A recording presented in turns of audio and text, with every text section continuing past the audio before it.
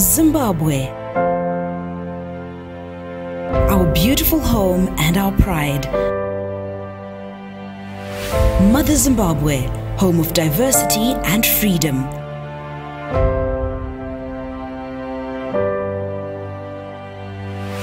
On the 30th of July 2018, the nation will stand together in unity, peace and harmony to decide the country's future.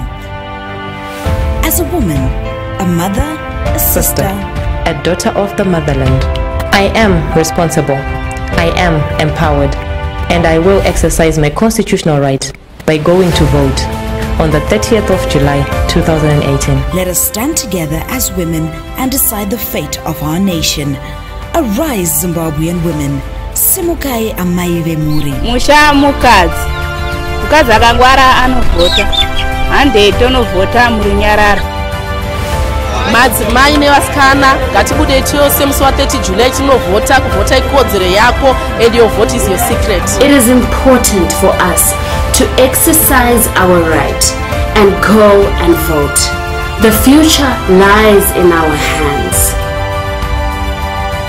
How about if you made a bigger expression of your thoughts and just simply vote? It's that simple. Just go out there, make sure that you vote. Tell your friends, go as a team, go in a combi, mobilize everyone that you know registered to vote.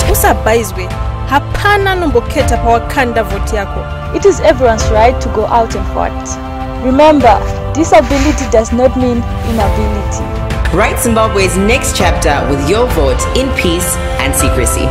Vadikani nyaya pano inyaya yamunoziva kare kuti musi wa 30 July 2018 izuva rakakosha, zuva resarudzo. Ndoda kutaura kune vanhukadzi zvikuru sei vari makore ari pakati pe18 ne35 years. Budai nouwandu hwenyu muende munovhota. Tinoda vanhu vanovhota nemoyo, kwete nemutauro, kwete nekutaura. Hazvidi hasha, hazvidi kuwawata, hazvidi kungotaura taura. Endai zvinyoronyoro. Zimbabwe nyika inozikanwa yevanhu vasingarwe, yevanhu vane runyararo. Hande tinovhota.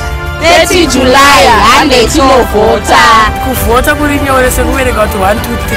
Stand out and lead the song of peace, the song of joy, and the song of the Zimbabwe you want.